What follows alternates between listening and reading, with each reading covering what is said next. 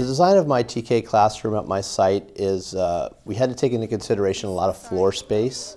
We don't need desks in there. We need places for kids to move and to have space for music and dance and things like that, and also centers designed so that the young mind can really engage and not just be like told what to do, but really to explore. You know, with the teacher, she's kind of come in and said, I have these great ideas, and I've just been there saying, go for it. This sounds great. You know, just continue to make it so that kids love to come to school. I usually give everyone an acronym to let them know the 4 criteria for developmentally appropriate practices, and that is acronym of CASH.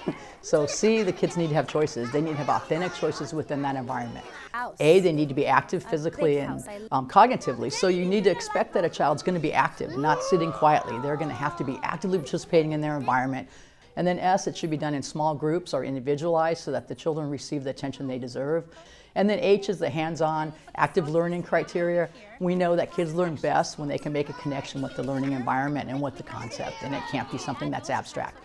Honestly, I really feel that the TK environment becomes successful when you feel that the children are engaged in wonderful conversations, when they have interactions that you feel like, wow, that's amazing. A successful classroom really includes a teacher who knows what she's doing and has a professional background and is able to bring out the best in each child. Each of my centers are appropriately set up, the small groups are appropriately set up according to their abilities.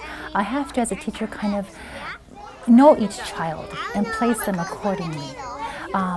I have a direct group instruction. You know, I break off on and off whole group and break off into small groups. I do have daily centers, which are 4 centers set up in rotations form. 15 minutes per rotation, they hear the bell, they go to the next group.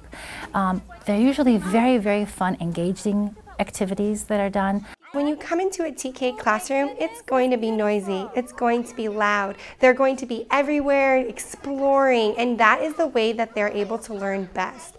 Children who are in this level, in this age, they really need that time to discover, to have those hands-on experiences, to socialize with one another, to build those important skills.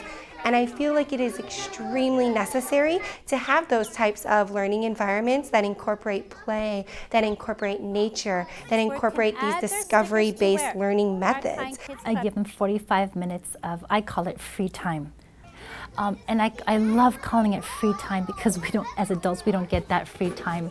The kids actually learn so much from that free time, as you saw through little Carter and little Matthew and little Naomi showing off their wonderful activities or whatever they had done, Legos or whatever they wanted to share. In the end, it's all opportunities for the child to explore. Free time is a time for them just to be them, to love learning, to just love the fact that they're in class having fun.